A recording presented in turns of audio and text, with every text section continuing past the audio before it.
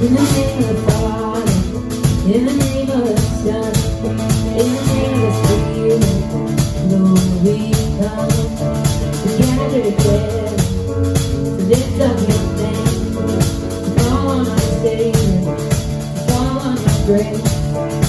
Hear the joyful sound of our offering as we sing bow down, as your people sing. We will rise with you, lifting up your wings, and the world will see that. Yes, the world will see that. Our God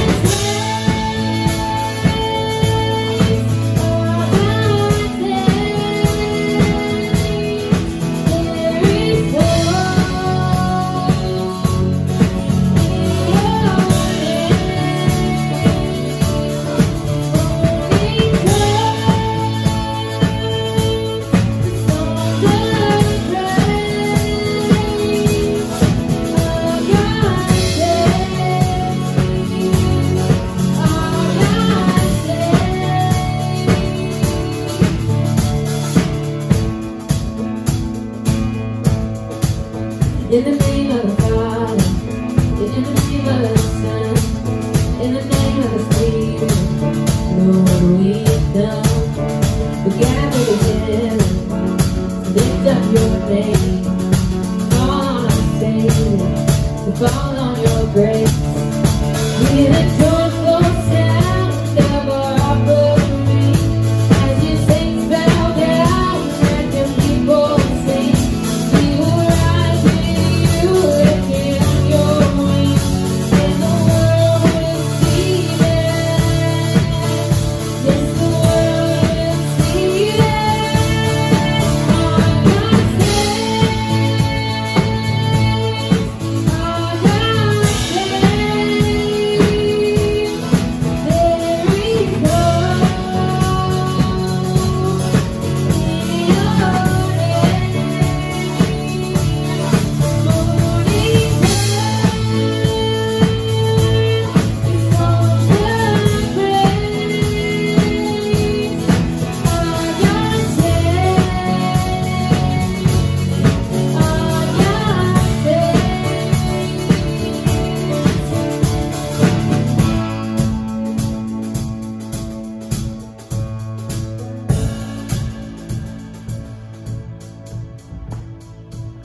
Well, hello and welcome to Grace Baptist Greenbrier. I'm so excited that you're tuned in today, and today is a super special day. I'm going to try to get it worked in to where we can pan through this sanctuary in the video, but right now I am looking at a bunch of beautiful faces staring right back at me as I do this welcome and as I preach today and as we do our Wednesday night stuff. It's amazing, and I'm so thankful for all of y'all that submitted photos. For those of you that put these photos up, this is simply amazing, and it couldn't have come at a better time. I mean, just with all the stuff that's going on, this bright spot in my week, in my it's going to be a bright week in my whole COVID-19 era. I'll never forget this, and I'm so thankful for it. But as we sit here right now, I just want to say welcome to Grace Baptist Greenbrier. I hope you're tuning in.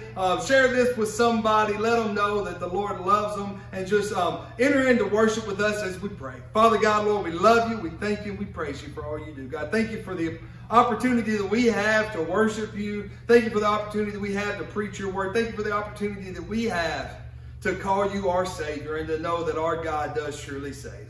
God, thank you again for your provisions. Thank you for sending your son Jesus that died for us. And God, we just give you all the praise, all the honor, all the glory for everything that you do. In Jesus' name, amen. Amen. God.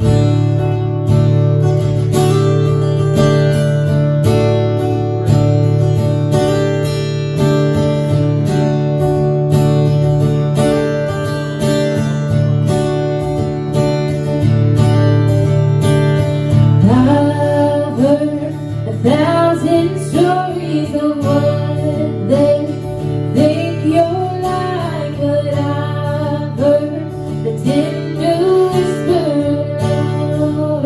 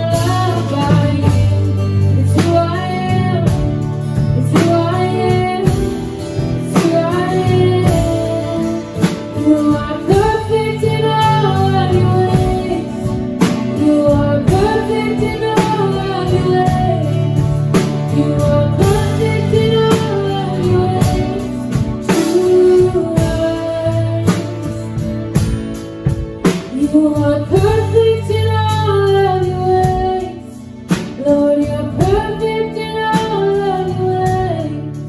You are perfect in all of your ways to us.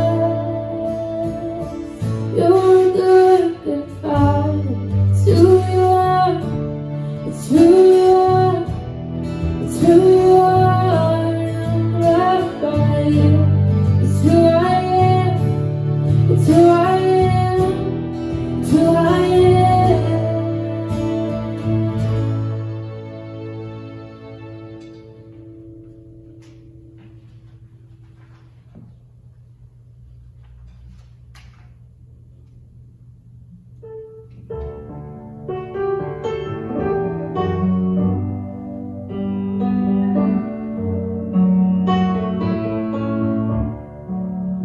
How deep the Father's love for us, how vast beyond all measure, that He should give His only Son to make a wretched treasure.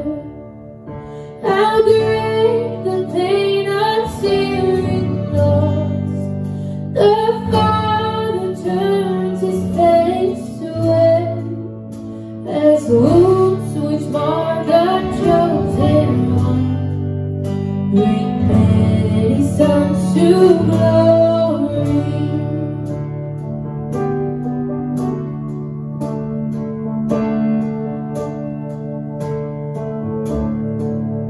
Behold the man upon the cross, my sin upon His shoulders. Ashamed, I hear my mocking voice call out among the scoffers. It was my sin that held Him there until it was accomplished. His dying breath has brought me life. I know that it is finished.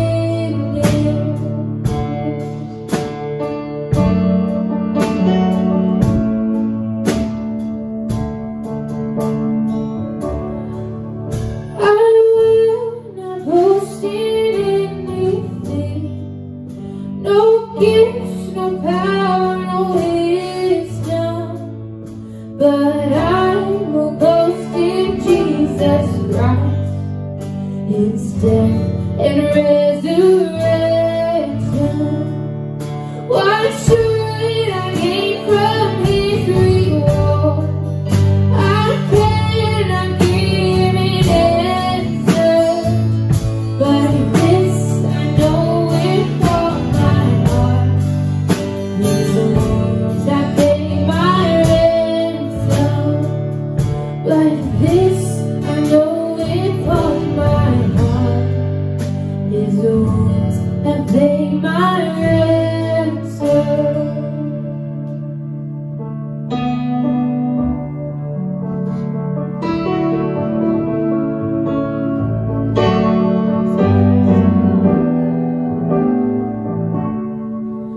In Christ alone, my hope is found. He is my light, my strength, my song. This cornerstone, this solid ground, firm through the fiercest drought in storm. What heights of love, what depths of peace, when fears are stilled, when striving cease. My comforter, my all in all, here in the love of Christ I stand.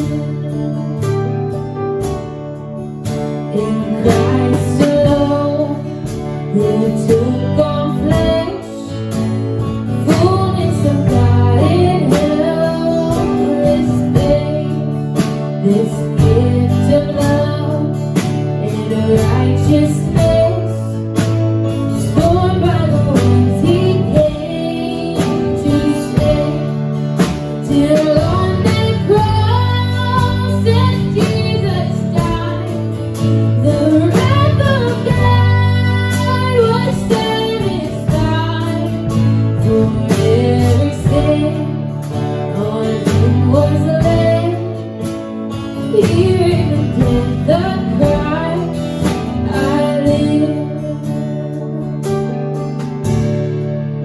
There in the ground, his body lay, light of the world by darkness lay, then bursting forth in glorious day, up from the grave he rose again, and as he stands in victory, since Christ has lost its grip on me, for I am his and he is mine, all with the precious blood of Christ. No guilt in life, no fear in death. This is the power of Christ in me. From life's first crime to final breath, Jesus commands my destiny. No power of hell, no scheme of man could ever break me from his hand, till he returns or calls me home. Here in the power of Christ I'll stand, till he returns or calls me home. Here in the power of Christ I'll stand. God, we ask that you'll just move through this life for today, Lord. God, we're so grateful that you allow us to still come into worship you, God, in your house, and please that you allow us to come into your presence, God. We ask that you'll just speak to Brother Johnny today, Lord, that you'll use him for a vessel through your words and your words alone, God. We're so grateful that we can still just not have to worry about what's going on around us in the world. We know that you're on the throne and you're the King, God. God, I'm so grateful that I was able to see all these church members, all my church families' faces today. It really has an impact on what we do in here. And we're so grateful that you just brought people in here and did that today for Brother Johnny and for us, because it makes such a difference. God, we're so grateful for all these faces, and we're grateful that they're at home safe. God, we ask that you'll just keep them safe, and that you'll keep us safe, and we ask that you'll just move in a way that only you can move. God, we ask all these things in your name. All right, church family, if you got your Bibles, open it up to Psalms chapter 33. Psalms chapter 33. We're going to spend a little bit of time in the Psalms today. We're going to look at some other passages of Scripture also, but today we're looking at being able to trust God's Word. And I'm just going to be completely honest with you up front. A lot of times pastors listen to other pastors and I guess you would say steal from their sermons. And last Sunday, after driving church ended, I got in my truck, and on the way home, I was listening to family radio, and there was a pastor on there by the name of Rick Warren preaching a sermon about being able to trust God's Word. And as soon as I heard him take off on that, I was like, that is a good message. That's a good message. I'm going to have to take advantage of some of the things that he's talking about in here. And so I learned in college and the little bit of seminary that I've taken that as long as you give reference, it's not really stealing. And so I'm going to give him the credit for a lot of the ideas that were in this sermon. But the thing about that is, it's so timely and it's so good and it was so rich that I had to share that with you. And I'm just going to put my pride to the side and let you know that these aren't my original thoughts, but none of my thoughts are original thoughts. I've learned everything I know from somebody. But these aren't my original thoughts. And I guess I just want you to know that and understand that before I get going. But what I want to talk about today is how you can trust God's Word and how it's proven itself true over and over and over and over and over again. We see that all Scripture is God-breathed. God's breath is what's on the pages of this book. Right now, you hear me, and what you're hearing is Johnny's breath, okay? I'm not a scientist, and we're going to learn a lot more about me not being a scientist as we look at this message, but and I'm not a doctor. I can't tell you everything about human anatomy, how it all works, but I do know that when I open my mouth to speak, air comes out, flows over my vocal cords, and then you hear my voice. But basically, what you're hearing is my breath. These are the thoughts that I'm breathing out to you. So right now you're listening to the breaths of Johnny, but when we read the Bible and when I quote from the Bible, you're hearing straight from God's breath, straight from God's mouth. God's word is his very breath, and it's his words to us. And we see in Psalms chapter 119 where it talks about all of your commands can be trusted. We can trust everything that God tells us. All right, we can trust everything in this book, but we have to get to the point where we know and we understand that we can trust it. And so a lot of times we ask the question, how do we know that what's in the Bible is true? How do we know? People ask the question all the time when people, you talk to a skeptic or somebody who's not a believer or somebody who, is an atheist or an agnostic. How do you know that God's word is true? It was written by a bunch of men. That's not what I believe about God's word. I believe it's God's breath. I believe it's God's message to us, okay? We can come up with that easy response and say you can trust it because of faith. But sometimes it takes more than just trusting it by faith to build somebody's faith. We have to look at the proof and the evidence. And there's lots of proof and lots of evidence. There's lots of irrefutable truth. I like truth that can't be cracked.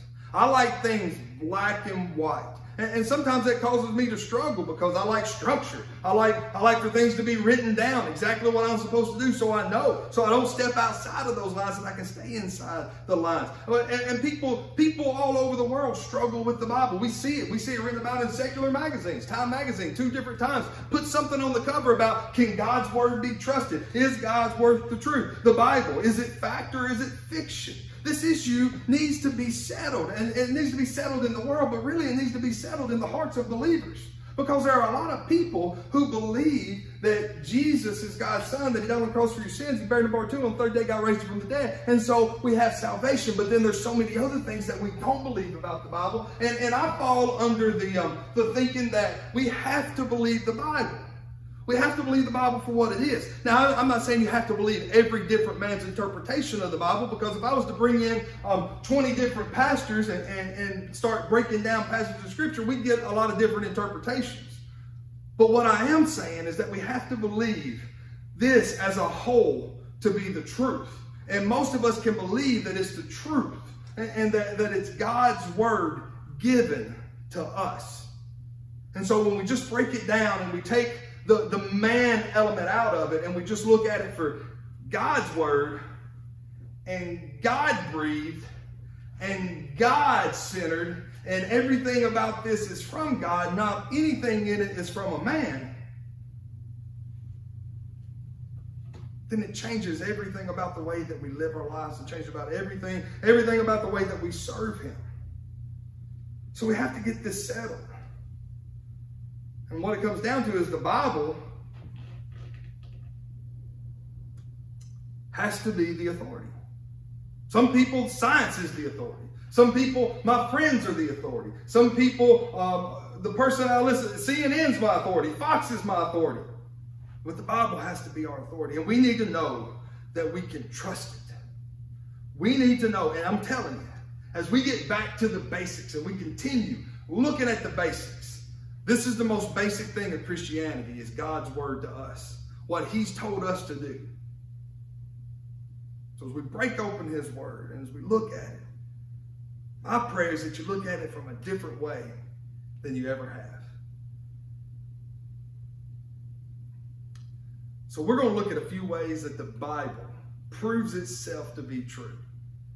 And just as a side note, this is so much more fun preaching with all y'all looking at me than it was to just preach to a bunch of empty chairs. I love this, and I love the fact that y'all did this for me. I can't get over it. I can't get over what this is like and how much this means to me. And if you don't know, go check out our Facebook page and look down and you'll see a video of all the pictures that are looking back at me in here right now. And it's just, it was one of the greatest things. So thank you for that again. I can't say thank you enough. I'll be saying thank you for that until I'm probably laying in the grave. I'll probably remember this through Alzheimer's. But I love it. I love it. I love it. I love it. But as we get to the Word of God, I want to read one more passage of Scripture with you. Psalms chapter 33 and verse 4 says, "The word of the Lord is right and true. He is faithful in all that he does."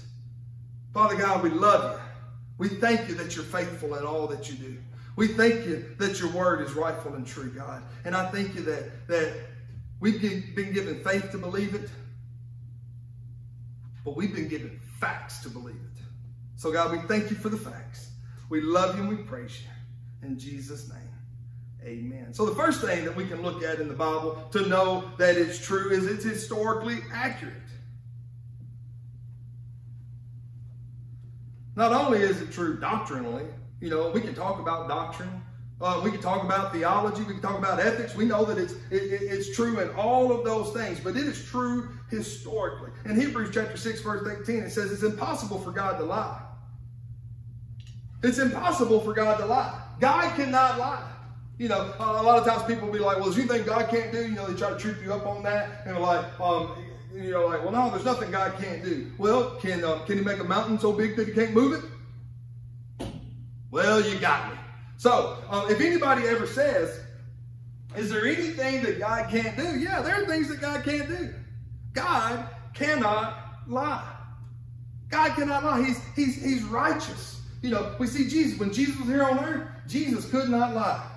Now, I don't know if Jesus had a crafty way, but, you know, like, if somebody walked up to Jesus and said, hey, Jesus, does this vest make me look fat?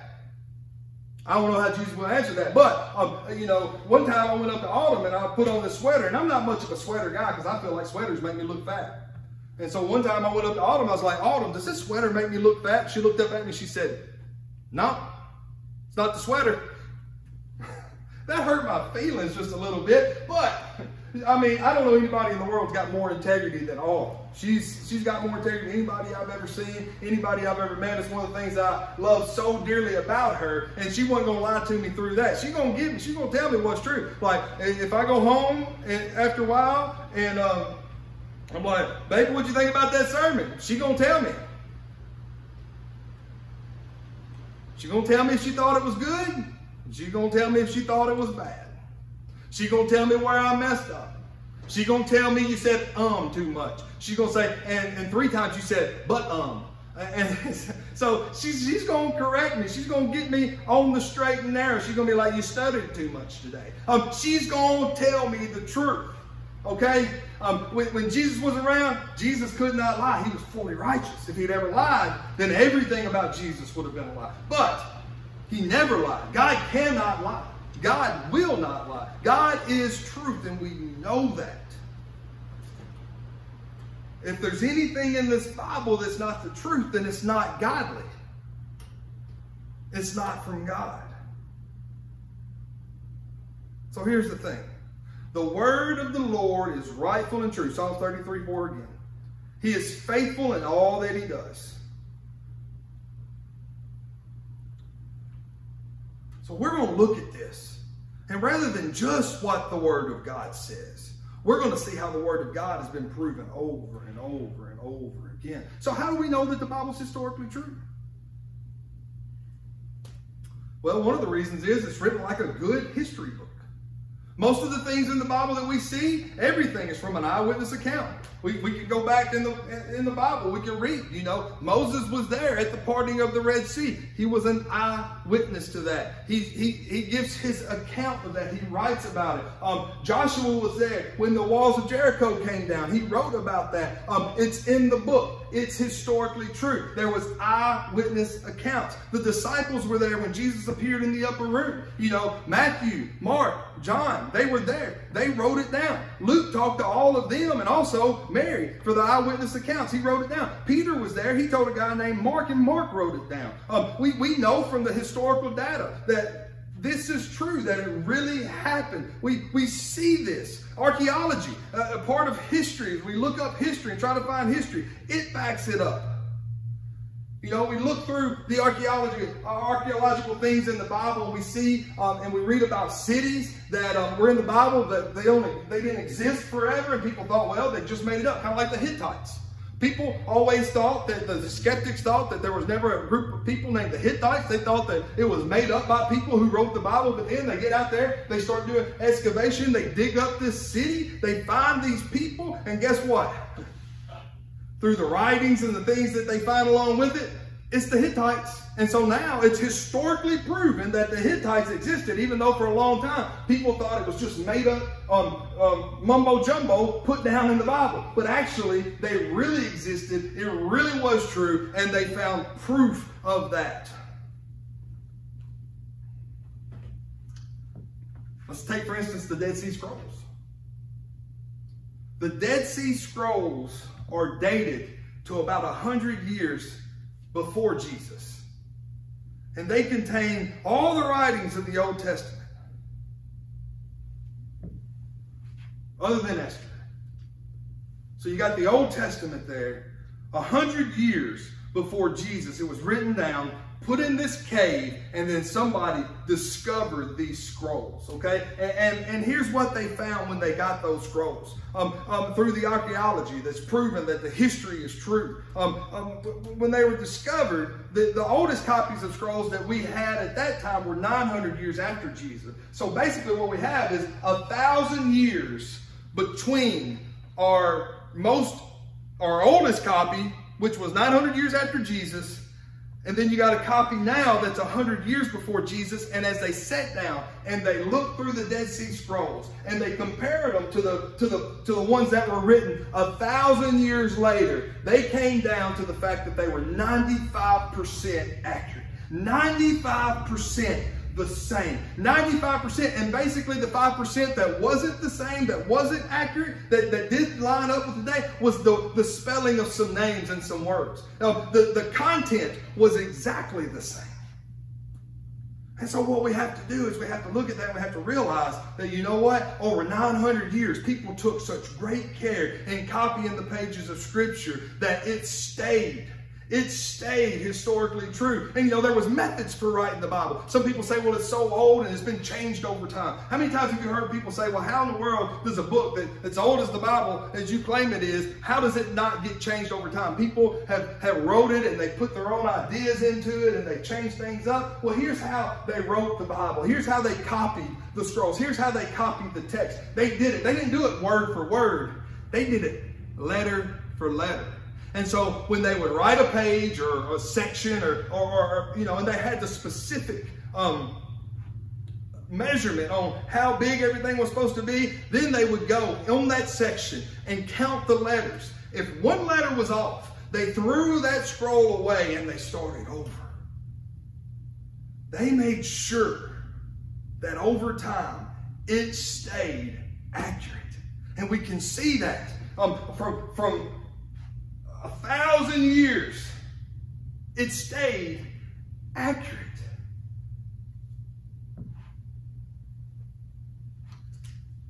I don't know how we can, any other way, through historical context and archaeology, come up with anything better than that. But as we look through the Bible, and we know of the discoveries that's been made of late, we can read about cities in the Bible, and then all of a sudden, they thought they didn't exist, or they didn't know where they were, and they dig them up. They dig them up. There are things that are mentioned in the Bible that weren't seen for years and years, but you know, they dig them up, like the Pool of Siloam. You can go to Jerusalem right now, and you can see the Pool of Siloam. You can see part of Herod's temple. You can see places where Paul was, these theaters and places that Paul spoke, that he taught, that he encountered people. You can go and you can find these places. It is historically accurate.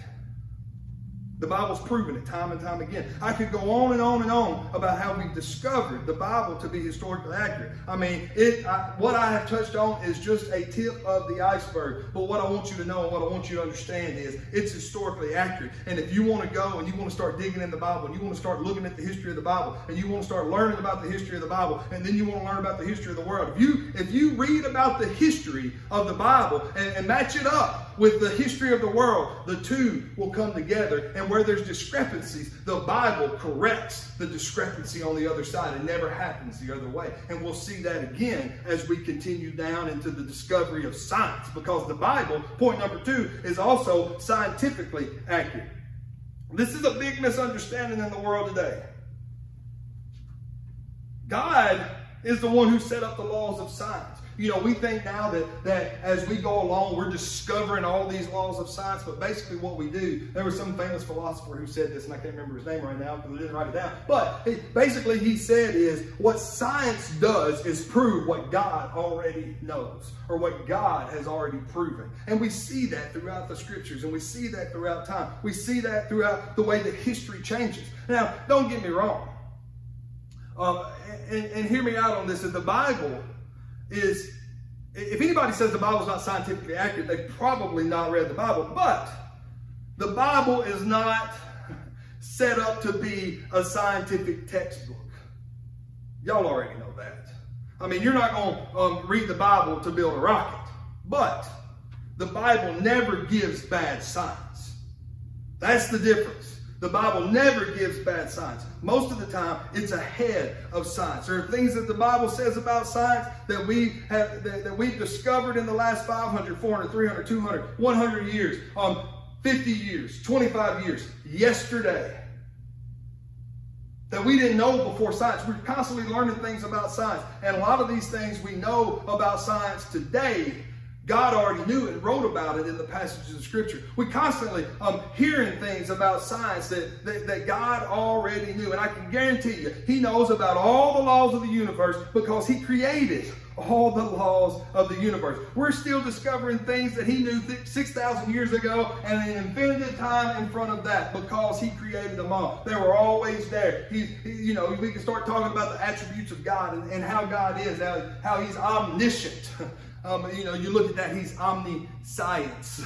He knows everything. He's omnipotent. He's omnipresent. I mean, God is amazing. We could just spend the rest of our time here bragging on God, and essentially that's what we're doing, because we're talking about how great and how smart God is and how science fails us, but God has never failed us. You think about the fact that science fails us.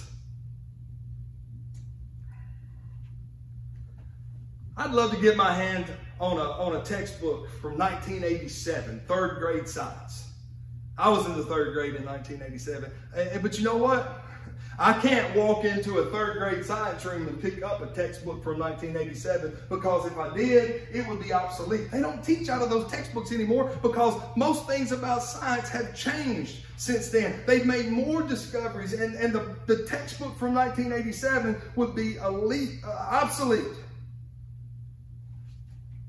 A lot of those things in that book are not believed or taught anymore.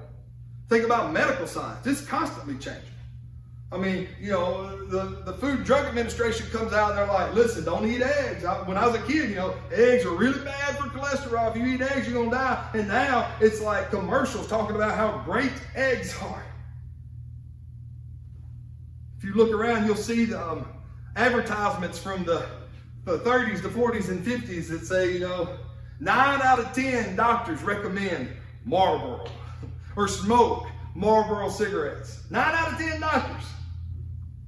You think they've changed that? The way we treat people have changed. The way that people go into the hospital with a sickness and the way that we treat them coming out the other side has totally changed. One of our presidents, our first president, George Washington, he had a heart problem. And at that time, they thought that bloodletting, in other words, bleeding out blood would help you heal from something. They thought your blood was bad, so they just let the blood out. Now we know, and we look in the pages of Scripture, because we talk about how God's Word is ahead of science in the pages of Scripture. It says that our blood is life. But back then, they would let blood out to try to heal you. So they took George Washington, they let blood out. He didn't get better. So they did it again a second time. Another day, they let more blood out. It didn't heal it. A third time, they let more blood out and they killed him. They bled him out. They killed him as a way of treatment. Now, obviously, medicine has come a long way, but still, at one point in time, that was common. That was a treatment. And probably more people died through treatment than they healed. We know for a fact they probably did. But so many things changed.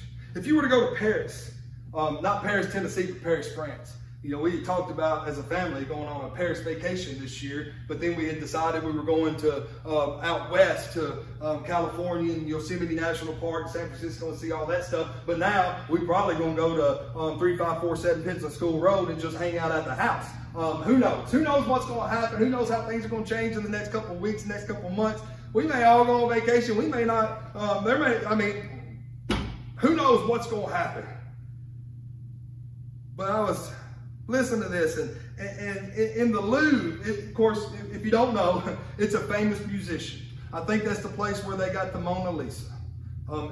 Among being an art museum and a museum and all this stuff, it's a world-class library. But in the Louvre, there's a section with 3.5 miles of obsolete science books. You see, science changes every minute, but the Bible never changes. It's just proven more and more accurate. It's proven time and time again to be accurate. I want to read to you a passage of scripture from Psalm 148 real quick. Verses 5 and 6, it says, "Let them praise the name of the Lord, for he commanded and they were created. He set them in position forever and ever. He gave an order that will never pass away." His word doesn't change. His creation doesn't change. His science has never changed. He never gives bad signs, ever. Never in the pages of Scripture. In 1861, there was a book that came out called 51 Incontrovertible Truths. It took me a while to get that one out.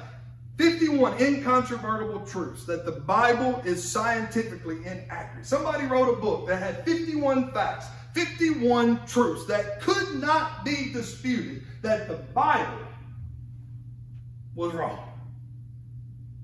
The problem with that is today you can't find any scientists that will stand behind any of those facts.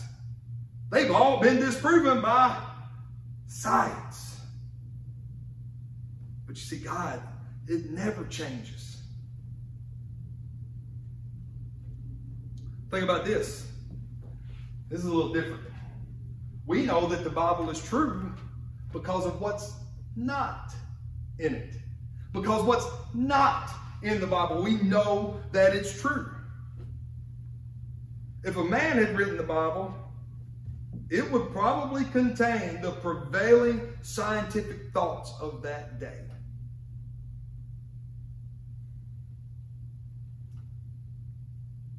How many thousands of years, of course, you know, I'm a young earth. I believe the earth is 6,000, give or take, give a little bit, years old. That's what I believe. Now, they don't teach that in school. They teach millions or billions of years, but I believe that. So if you look at science and over time, and when people were here, science talks about the earth was flat. Everybody believed that the earth was flat. And it wasn't until Galileo and Copernicus and Columbus sailed the ocean blue and a long time ago, it wasn't until that point that they began to believe and study and realize that the earth was round, that it was a sphere, a ball. You would think that a man, if a man wrote the Bible, he would write in there and talk about the earth as if it were flat. However, it doesn't. Isaiah chapter 40, verse 22, contrarily says, God is enthroned above the sphere of the earth. 2,600 years, 2,600 years before it's discovered that the earth is round. Long before anybody believed it, God said it, and it was true. People always guessed it at what held the earth up. They thought that it was just this flat plane out there and something held it up. You know, if you look at the Hindus, they believe that a giant elephant held it up. So what's the giant elephant standing on? What's holding the elephant up? So they believed that it was standing on the back of a giant sea turtle. But what's holding the giant sea turtle up? They believed that it was on the back of a sea serpent. It was swimming around through a cosmic ocean.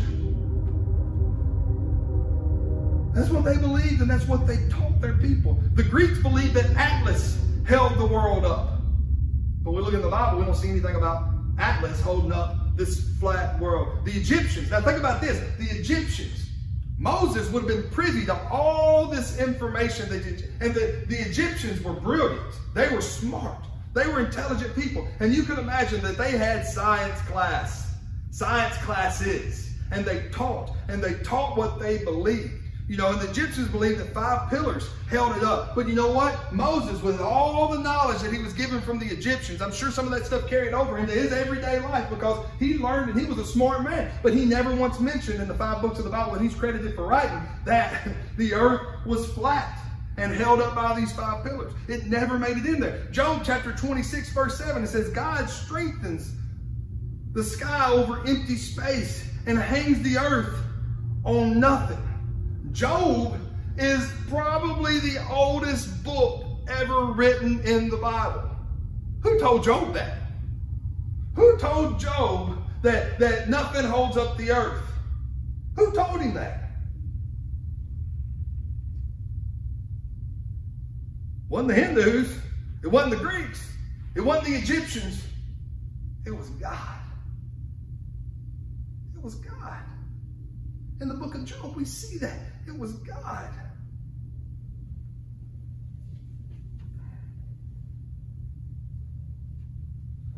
There are so many things that we can look at, so many things that we discover, so many things that we learn. You know, men said there's only 1,000 stars, and then they came back and said, well, it's 1,024. Then they said, or 1,022, then 1,026. But then we look at the Bible, and the Bible said in Jeremiah 33:22 that the stars are infinite. Now, man says they're infinite. We can look at chemistry in the Bible. We can look at biology in the Bible. I mean, we look at the Levitical laws, and we understand that the Levitical laws, a lot of those that had to do with food are scientific laws to protect the people. The Bible is completely accurate on science. You'll find no inaccuracies. Proverbs chapter 30 verse 5 says every word of God is flawless. Psalms 12:6 says the words of the Lord are flawless, like silver refined in a furnace of clay and purified 7 times. You see, my words are flawed.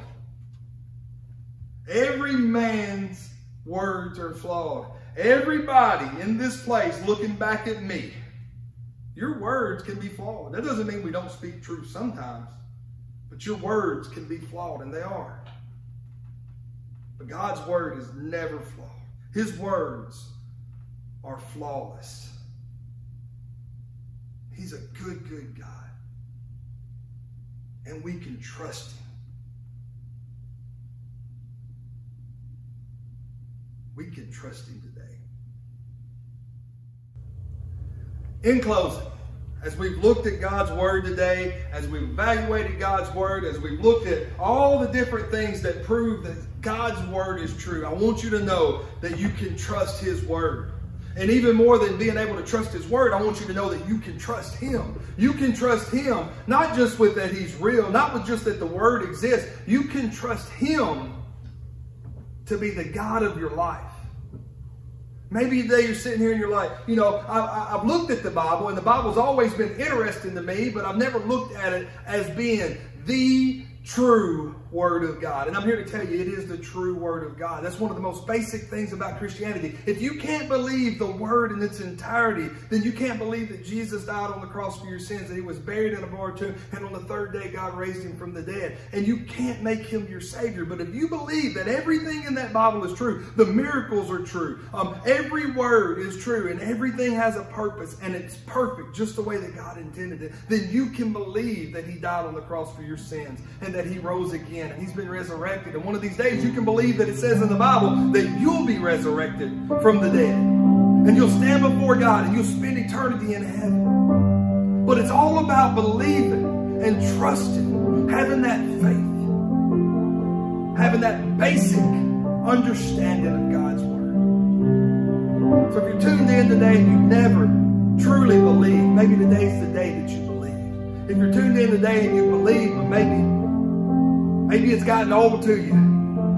Maybe it's just a customary thing to you, or maybe it's just a traditional thing. Maybe today would be the day that you say, I believe it, and I believe it's perfect in its entirety, and I want to serve that perfect God. If you're listening today and that's you, listen, I want to know about your decision. I want to be able to help you with it. I want you to text me your name and decision to 615-581-7631. That's 615-581-7631. Or you can send me a message through Facebook, or you can text me personally, 731-414-7719. Call me, whatever you need. I want to be able to help you and walk you through this decision.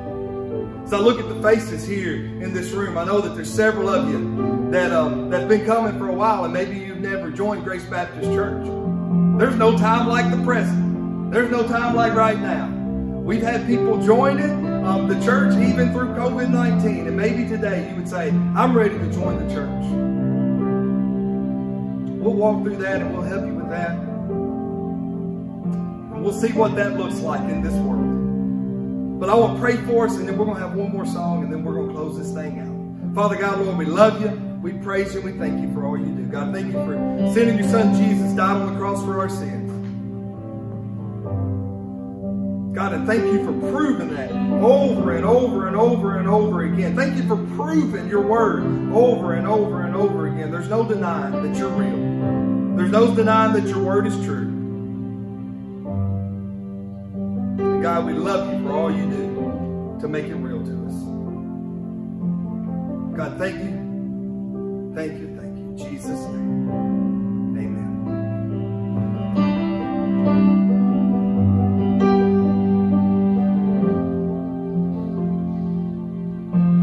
Hungry, I come to you, for I know you satisfy. I am empty, but I know your love does not run dry. So I'll wait for you. So I'll wait for you. When I'm falling on my knees, offering all of me, Jesus, you're all this heart is living for.